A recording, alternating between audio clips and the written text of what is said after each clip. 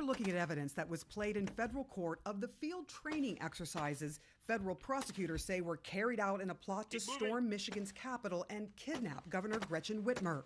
CNN affiliate WXMI obtained the video from the U.S. Attorney's Office after the preliminary hearings for 6 men federally charged with conspiracy to kidnap a sitting governor.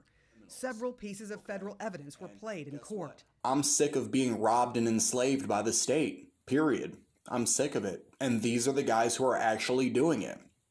You know, so if we're doing a recon or something and we come up on some of them, dude, you better not give them a chance. You either tell them to go right now or else they're going to die, period.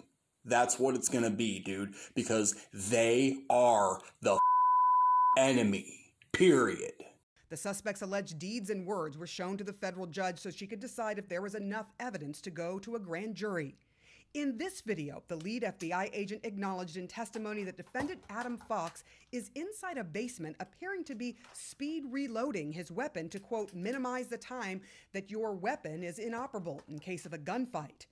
Prosecutors say the video was taken inside this vacuum shop in Grand Rapids. The owner of this vacuum shop says Adam Fox lived here for the last couple of weeks.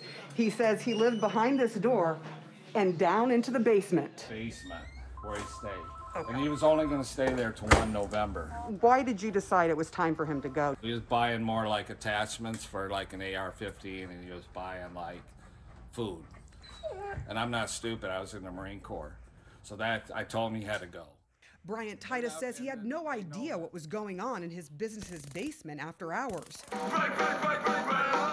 The FBI testified this is inside another defendant's basement where you can see an arsenal of weapons in a gun locker, including an illegal short-barrel rifle. Beyond the videos, the FBI says they also infiltrated encrypted chats and text chains, laying out the plot. In one encrypted chat, the suspects allegedly use code names and discuss killing Governor Whitmer, not just kidnapping her. The FBI identified the code name Beaker as suspect Daniel Harris, who writes, laying in bed, craziest idea, have one person go to her house, knock on the door, and when she answers, just cap her. At this point, F it. Someone with the codename Text responds, LOL, only if it would be that easy. Beaker replies, I mean effing catch her walking into a building and act like passersby and fixing dome her. Then yourself, whoever does it. Why create a manhunt? Do it in broad daylight and then end it. Text replies, good point. Or recon the house and sniper. The alleged plot was never carried out. The 6 men, along with 7 others, were arrested in an October FBI raid. 6 were charged federally, the rest charged by the state for acts of terror.